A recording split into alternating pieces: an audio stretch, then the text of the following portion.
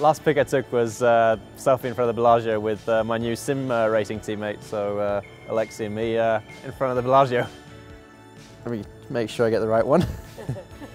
As it happened, quite a few of us from Lee were racing in Macau. We had to make sure we get a good picture on Sunday night from partying in Macau, so some party shenanigans.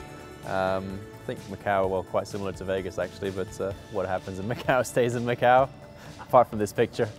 I don't really take too many pictures of food. I mean, unless my last picture of food was probably when I was here in Vegas 2 years ago, and I had this humongous breakfast. It was pretty good, just I guess a normal size American breakfast, but it was huge. There's no doubt the app I probably use most is WhatsApp. Currency converter is pretty handy when you're traveling a lot. makes you sort of know how much you're actually spending.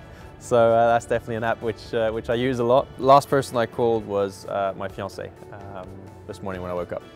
My probably best picture, or one of my best tries, is probably this one here.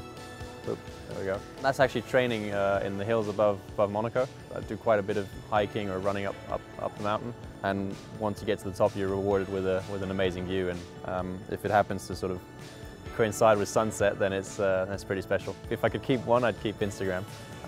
It's pretty cool. Pictures tell a story, so yeah, you know, it's the one I'd keep.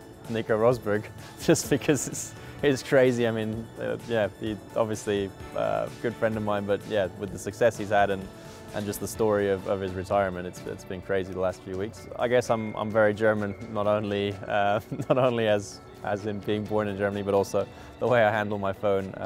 Yeah, no unread emails on my phone at the moment. No unread message. Oh, there's an email coming in right now. Better open it.